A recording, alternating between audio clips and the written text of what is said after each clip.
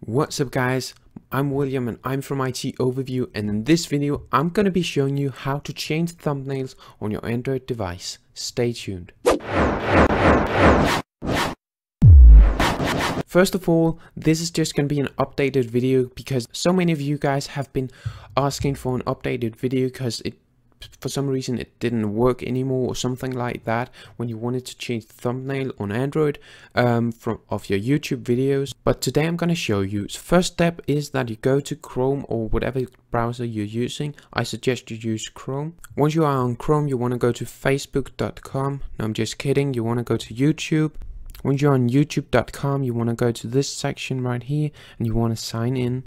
Alright, so now I have logged into my account right here, and what you want to do is you can do it in two ways. I prefer just going up here and press request desktop view, but I want to show you guys another way of doing it. You want to press on these three dots right here on the YouTube page, and then you just want to press on desktop, and basically what it does is that it goes to YouTube and it makes YouTube look exactly like on the desktop. What you want to do then is to press on these three dots over here, and then you want to press on my channel, and then what you want to do is to go to video manager by pressing on the button right over here. And what you want to do then is to, I just want to choose one of my videos. I want to press on the edit button. Basically I have already choose a thumbnail for mine.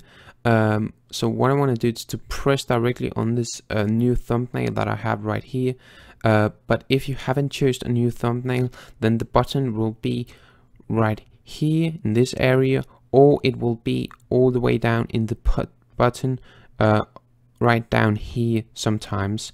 Okay, so I forgot to tell you guys what you actually want to do when you press the button.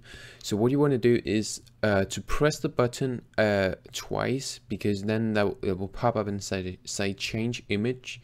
If you haven't added a thumbnail before, then you don't have to press twice, but basically once you've clicked it, and it will open up like a new program which suggests different applications to add a thumbnail with. You want to choose the one called documents, and basically just choose your thumbnail, and then it will add it. But it is basically the way you do it. So now that was all I wanted to show you in this video. If you enjoyed, then drop a like down below, and feel free to subscribe for more awesome videos. I got a lot of them on my channel if you want to check it out. But I will see you guys in my next video.